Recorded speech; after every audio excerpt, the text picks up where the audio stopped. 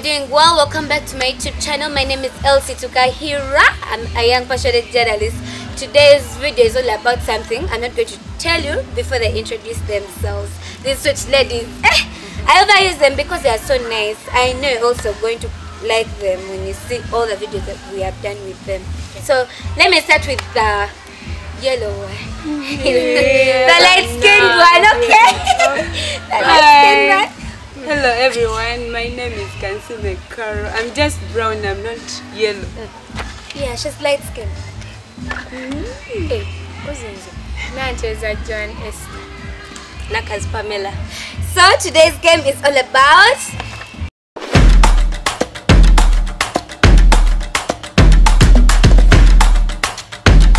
never have I ever.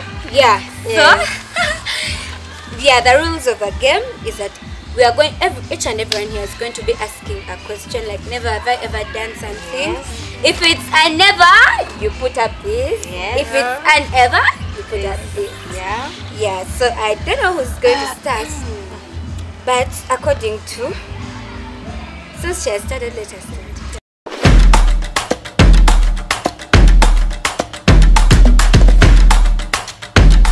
Okay.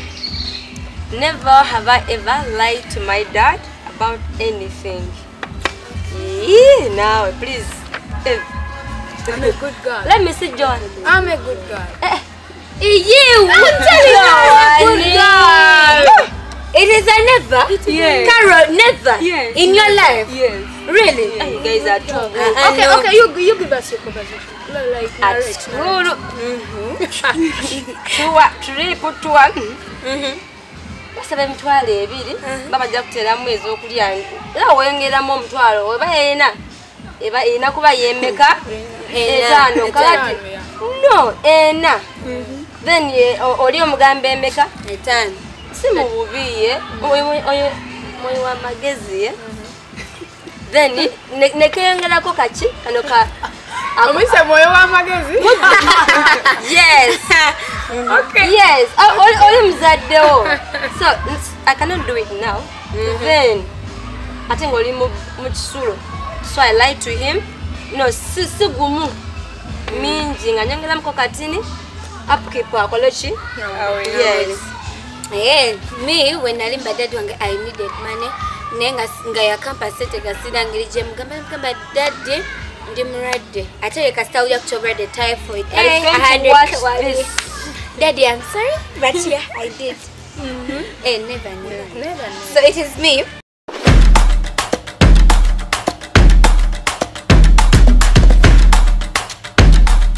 Never have I ever regretted an apology. Never have I ever regretted an apology. Ever.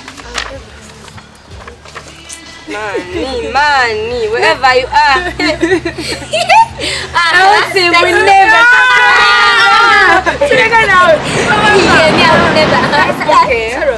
Okay. I have my older sister. Hey. Yajja nga tuli bakulu fenna fenna. Naye we yajja into our family. Nga fenna already tuli bakulu. Kati she began treating me bad. Choka nga nza nsanzeewo ewaka naye kale empisa ze yalinga mpisamu ebyo ebitono ebito ne mukyawa ne mukyawa bannaye ne mukyawa kyokka nga muganda wange naye nga newemusangawo sisobola mugamba nti gyebaleko oba Hawaii ne musanga kangeze nsanze ne John nga John mukwano gwange ngamba John hi ne muleka kyokka nga muganda wange olw'okubanga yali akoze eki ansiza byate yabisabu bingi nnyo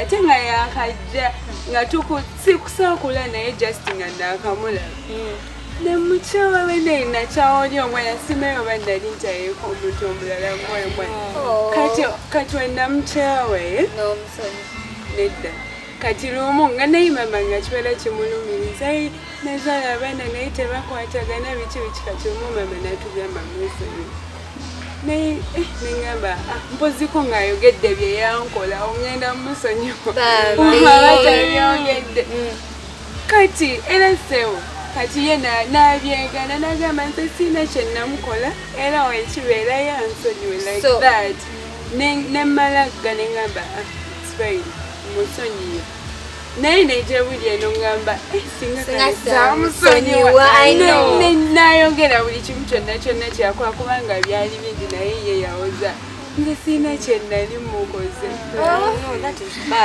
Mani musonyiwe leero tumusonyiwe. Pamela.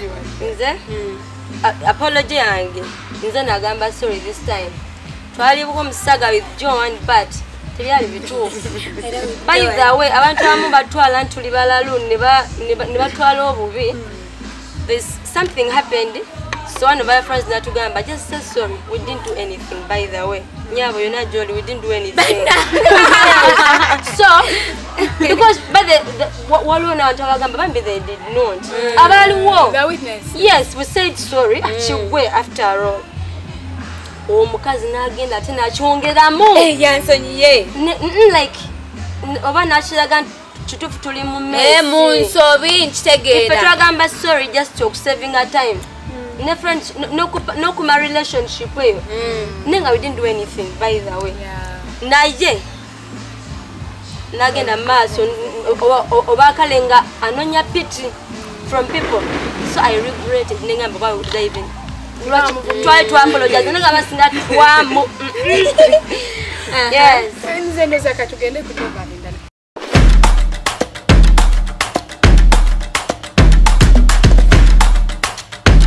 Never have I ever attempted a trendy diet. Trendy diet. Atanfe. Me Never. Me have never. You've never. It was a Korean dish. Naye nga muli mukamula limungi nnyo ng'ate biringansiringanyi sort of. So it wasn't a good experience.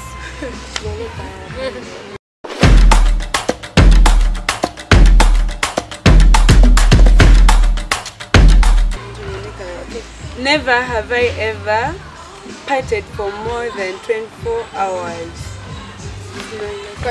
Okay, partying, that Partied like from morning paka chiro. never. Naye abaana baalingayo. They're there. And then my job. Hey, tell us. We don't tell us. Kyokka nabadde namuwoleza. Tell us. Yes. It was my first time and I think it was the last. Why? 27. Wow! P7 we had a livers party. Akakumacha. Iye.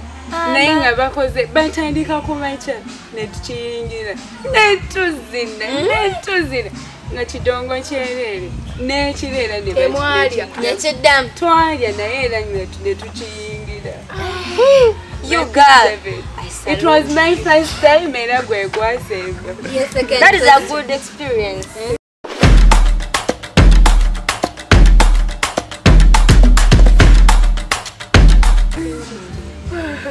Never have I ever farted and walked out of the room. I know someone never, but I know someone.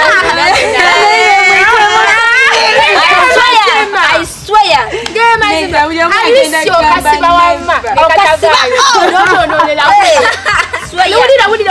Let me tell you, someone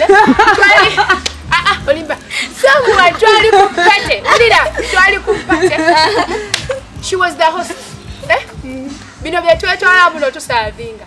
Eyo je yatusanga muka kitchen. Nagamba twagenda owulira tu. And she was like, kati nnoza akantu kampise. Ulira kandowooze mbu tekabawunyidde.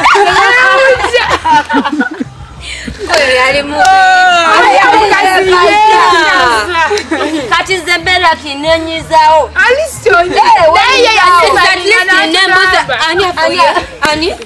Nzebuuza nakubuuza nguma bukumi nanyine kampunyirira.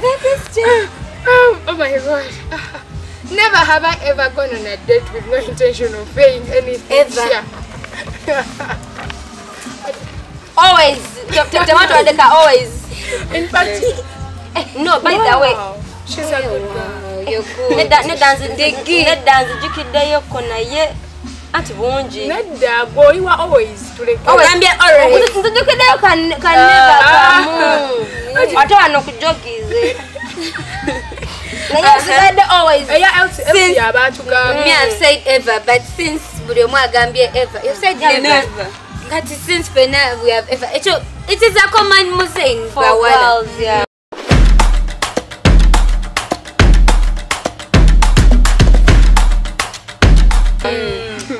Never have I ever. You give yours. Okay. Never have I ever had to take a walk of shame. Never. I guess. What is it? Yo, asa temaji mpade sima cha kuanika. Okay, no swala neno kakamumi. Inze it was nalinjagala omlenzi nga tweyagala. Omlenzi natukesa in my sinethu. Omlenzi natukesela nanu menangamba Elsie gwe wanekwanya, and I'm going to tell omuntu asingira ddala olugambo mu somero. Achali omulamu oyo. No samukwana naye bwatyo bwe yakitwala. Man, what way I chitwala. But emotional abuse. I told Jolly, I know you even subscribe and you boy. It's my woman Sonia. But anyway, now we are Mugamba and you're just spreading information perfect. Naja ko assembly nebanjogera ko era Elsie ko imene information perfect ngabogera ku lugambo bane nebanjogera ko nentambula nga nswala nenkogaza nanga sikyagala nga nafukatisakero. I hate you. No, listen, Sebo, wherever you are a girl, tandiko kwambala skirt sibembiri akapet. I never because the man akwana tane we wane byekisiru. Yeah. Samukwana. Mida sigambe nti kati na in case ya bango inayo komala kwana kiriwe buzabuza. Yeah. Negwe kagalo man.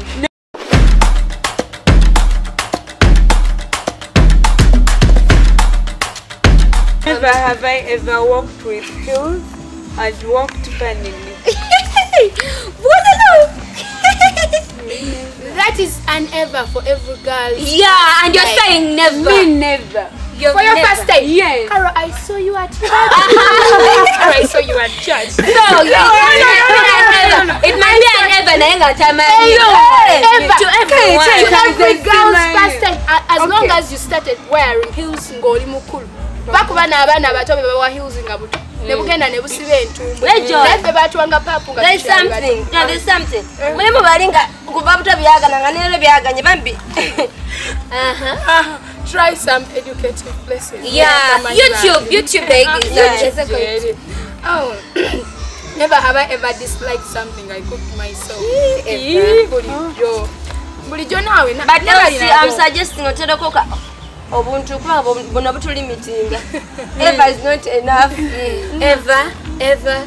You put your ever. Man, yes, ever. Another one.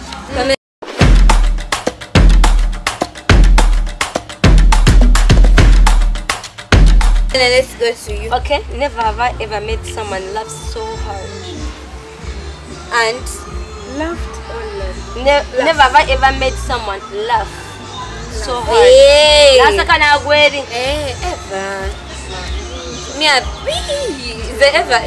ever. I'm not that funny. No, in life, not now. In life. I'm not that funny. Oh, Charles, my camera guy, when I sang a second,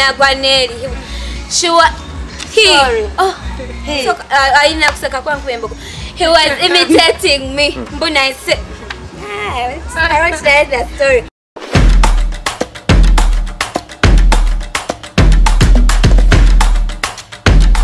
Never have I ever messed up our lyrics. No, you bad. Can they want to call it? Yeah, ever now in pit too, get serious. Can they want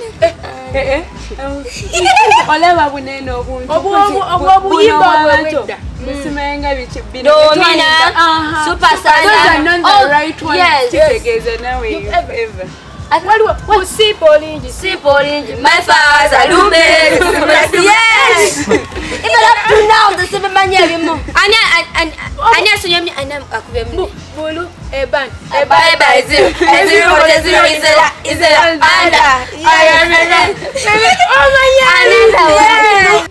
Anyway, today that was okay.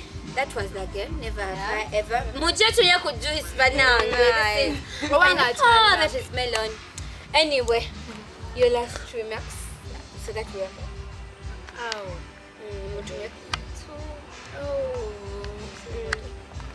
They can't to me there, can't to me there. My camera guy, Taz. Thank you so much for everything. Rhodes, Sheriff. Okay, it's a company. Taz, Sheriff Rhodes, Trion, Moa, Emma, my mom, my daddy, Stella, Banangina, when to meet the Kone, Mvule Hassan. Thank you. And then his name Mwange. Thank you so much, Bulio. Thank you. Bana is my mom, my dad, my yes. My Peniel, Austin, Patricia, Prim, Pius, my pastor, Pastor Stephen Katumba, wherever you are. Yes. Me, my family are family way. So the whole family is determined. Everyone inclusive, my friends. Thank you for watching. Vivian Cafe, we love you. Yeah. Me, my family, friends, video, and everybody who is watching the video. Thank you for subscribing. Thank you for liking. Continue, by the way. Continue subscribing. You'll see us more often. How have you found them? By the way, you tell me how you found them. I remembered something. Please like our page, Generation of Valor page. Oh, yes, it's a very interesting page, and we shall be streaming. Yeah, streaming live, yeah, every Tuesday. Something else, 6 you need Jesus. Okay, we love you so much. Let's all of us. Bye bye. Cheers. Cheers. Okay, bye.